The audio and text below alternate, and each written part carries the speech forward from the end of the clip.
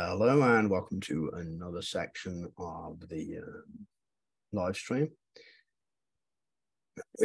So we're going to continue on with this Java thing. We're going to add we're going to add a tile level to our setup. So for this, we're going to be inheriting the level itself. So if we go into the levels, we make a new class. Just call it maybe tiled level or level tile or tiled level, I think. Now this is going to extend the level class, so it can become a level.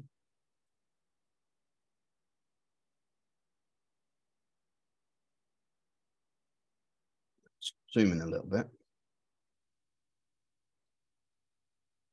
Let's see. So what else do we want in here? We want some tiles. So we'll make like an array of tiles. So private tile array tiles. I have to import tile.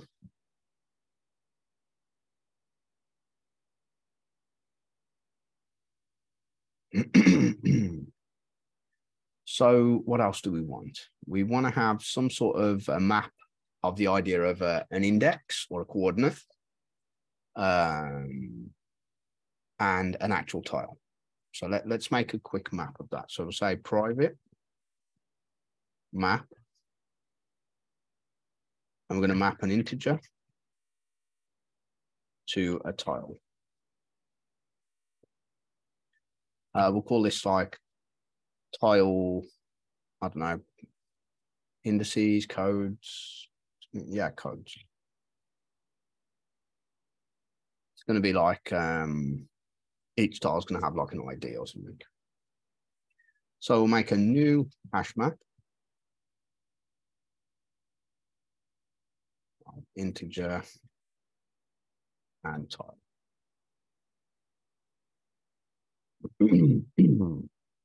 So we could maybe instantiate this using a width and height. And we're just going to utilize the super for each of these. So we'll make a public tile level, taking in a width and a height.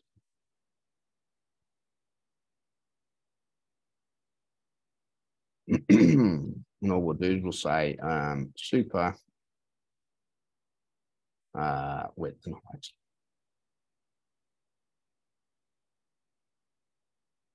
And then we'll do the same sort of thing for the string file name type version as well.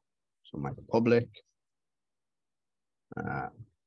tiled level, taking in a string file path or file name, file path file name. And then we'll just call super, passing it the file name.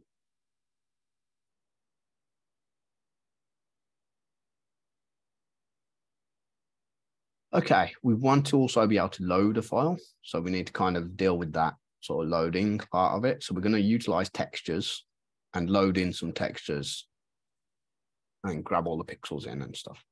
So let's do that then. Let's say public void load. I'm going to take a string file name. For this one, it's going to return an int array pixels equal to a texture dot load of the file name.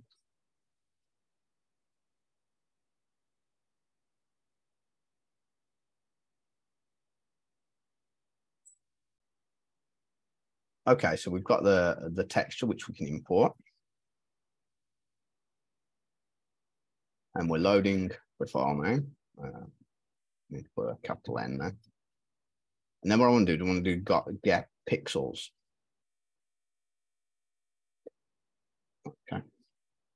So now we've actually got this sort of section of pixels here.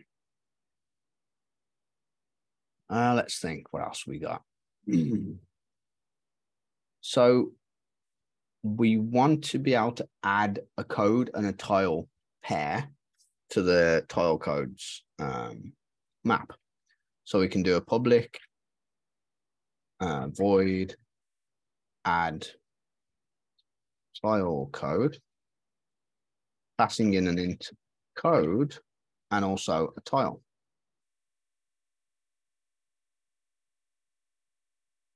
So now we say tile codes dot add.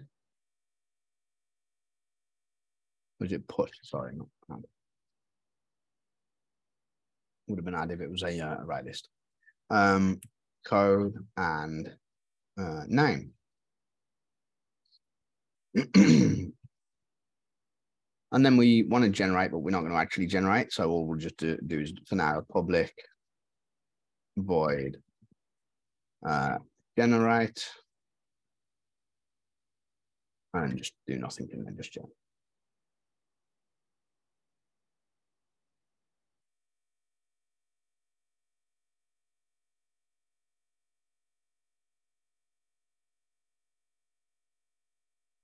There we go. Generate.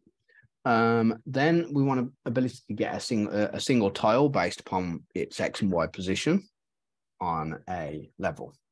So we can do a public tile get tile, passing it a X and a Y coordinate. But this we need to kind of make sure it's in bounds. So what we'll say is if the X is less than 0 or X is greater than or equal to width, or Y is less than 0, or Y is greater than or equal to height, then return null. So we've got, let's imagine we have like a null tile. I mean, we could make actual void tiles or something later on, but now we just return null. Then what we do is we say that int key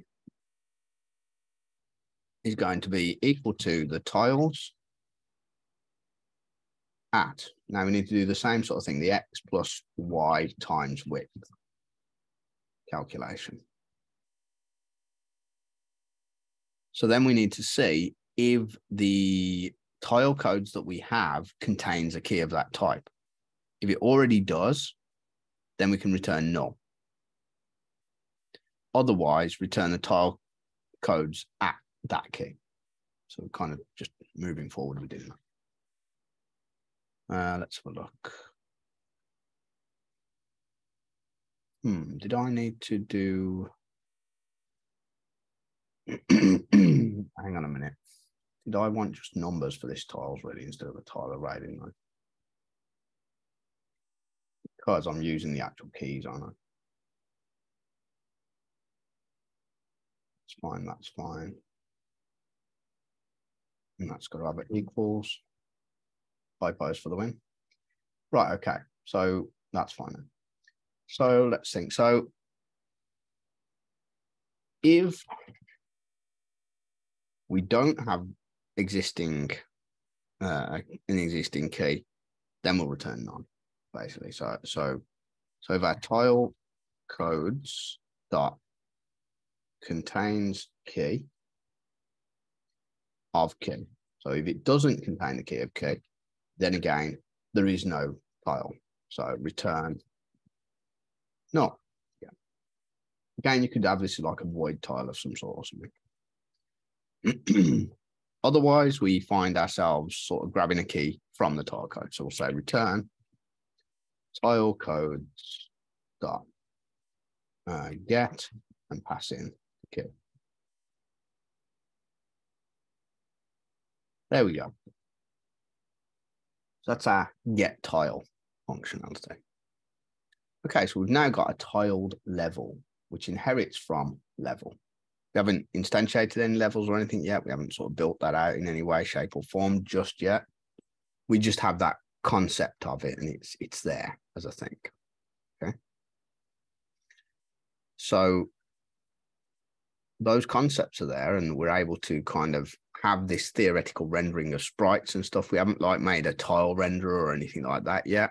We've only got textures and sprites that are able to be rendered as such. But we can build this up as we go, sort of thing. It's going to take its time, but it's getting there so far. So I think that will do, and we'll have another little break. And then maybe we'll think on what the next set of things I want to build into this are. We've got quite a lot of constructs here. We're getting closer and closer to being able to actually just sort of like render some form of map, but we'll get there. So it's been awesome, and I'll see you in the next section.